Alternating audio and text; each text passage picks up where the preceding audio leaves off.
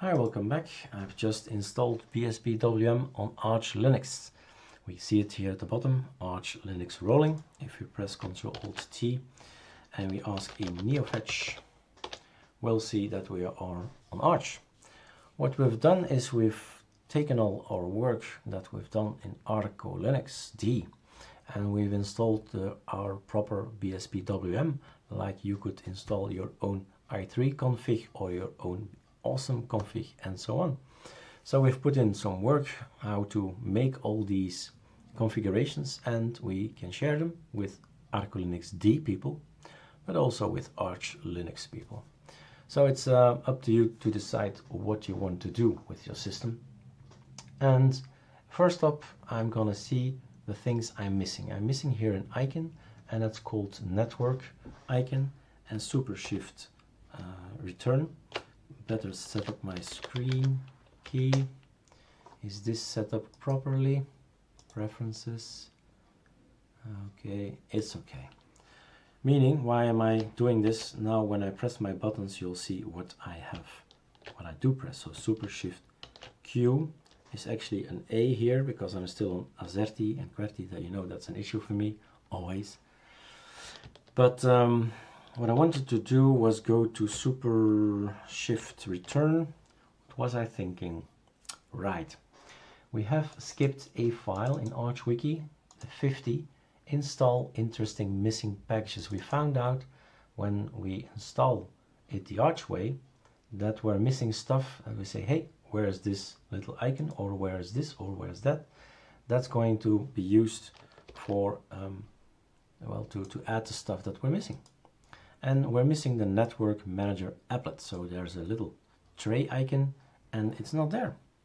So we need to tell the system, forget about, oh yeah, wait a moment, Control Z, save, cancel, don't save. All right, don't think I changed anything, just quickly checking.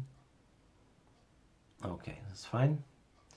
So quitting this application, I still need to change everything to Azerty, which is making my life a little bit difficult here. Open terminal here, choosing this so you see, hey, we still need to decide what will we take. We have chosen in Bspwm not to go with termite. There's a reason for it. It doesn't show images. There's a tutorial about it on ArcoLinux D, I think. Okay, yeah, sure, it's on D. So we have URXVT. So if we do neofetch, you see we have some information, but you see it's all way too big. So we have to change that as well. What I need to do, super shift Q, Eric, what I need to do is open the terminal here and then run number QWERTY. Let's quickly set this QWERTY thingy vortex map. What was it again?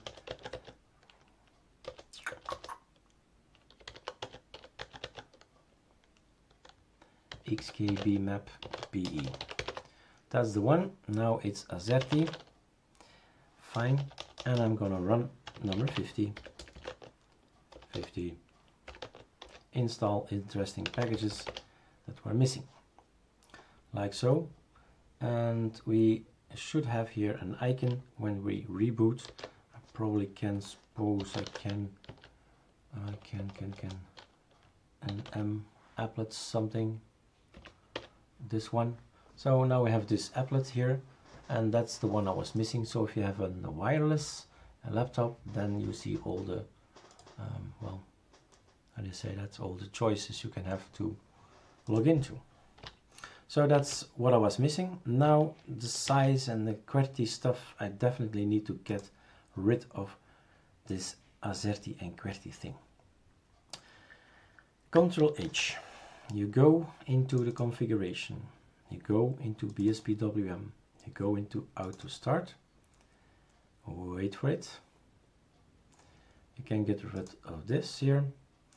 What do I need to do? I need to tell him, for instance, I can tell him here, take this as layout. That's something I should do, and then I save this. So from now on, I'll have my Belgian layout. That's one thing I'd like to do. The next thing I like to do, let's see where it is get rid of my conky. Don't need the conky. Here is the NM applet, so the little thing that's up here now, it can be started, and all is good here. So I'm going to save auto start. The next thing I have to look for is not Bspwm RC, don't think so, nothing to be changed here. This is our config, 50 lines of Bspwm RC. If you compare it to i3, it's a very, very, very small config. Fine, nothing in here for me. We need to go to SX HUD. We open up this one, and we're going to move this a little bit like so, scroll a little bit higher, and now I say, hey, I'm Azerty. So it says here, if you want to have Azerty, well, this is for the QWERTY guys. So I'm not a QWERTY guy, so I'm going to say, nope, don't want that, I don't want that. But I do want this, and I do want this. So this is what I want for my Azerty, and it does continue here. Don't want QWERTY, not really, but I do want Azerty, and save. Now I should be in the clear, so Super X, we get these nice little icons, well, not little icons. We log out, we log back in, and Ctrl-Alt-T, I start typing, I do Super Shift Q, and it kills something. I do Alt-T to trash this wallpaper, and so on. So the shortcuts work again. I do believe that my resolution is a little bit off.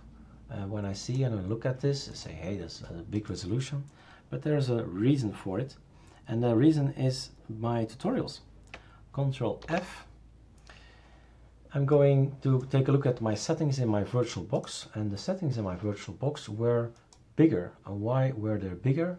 Because I was teaching you guys how to work into the Arch Linux base installation, which is a black and a white terminal. So I made it bigger, I scaled it up. So when we scale it to the normal 100% and do again Ctrl F and we log out, Super X, yeah, we have to help it a little bit, log out and log back in, then it will realize, okay, I have 1920 pixels on 1080 pixels, and it is now, well, the normal look, you know, nicer look. This is what we should get, and it's only me who will have this strange look because of my scaling factor. So there you go, we have now our system set all right. Azerty is changed, we could change some themes, and then we'll call it a day. So Super Shift T, Alex appearance, and we say, oh, wouldn't it be nice if we had a fully dark that's gonna be noticed, that it's gonna be pink, it's really gonna be noticed. And all these icons, why not another pink or anything really, just a lot of icons that have been installed, all kinds of icons, lots of icons. These are called Sardi and the Sardi Extra, and are also Surfen icons. So it's up to you to decide what you like, maybe this one, Sardi Papyrus. You apply it, choose maybe a mouse cursor if you don't like this one. There are more mouse cursors to be installed. I assure you, lots of information on the EUR about cursors. But then you want to take a look at it. I think we can restart our file manager already, and then you have Tunar showing already the new look. And everything is pink, as you can see here. Everything that we touch will be then changed to this color. And that's how easy it is to set Bspwm. And I suggest you follow other tutorials and videos to learn to work with it. It's a beautiful system. It does not take much from your resources. You just check it out and see how much you actually are using. It's very, very little. And well, it's kind of neat. I mean, it is a Windows or a tiling window manager. and I kind of love it. I'm in the sense that I love i3 Awesome and Bspwm with the same love, with the same amount, let's say, and they have their different personalities, the different characteristics. People ask, hey, can I do this from i3 on Bspwm? The answer is often no, because they are built in on a different concept, and some things will not work, some things might work, will work, are the same. So it's the discovery again that's interesting for us, for you, to figure out, hey, I'm again a newcomer in Linux, and let's figure out how to work with this Bspwm together with ArcoLinux D. All the tutorials are there. Enjoy!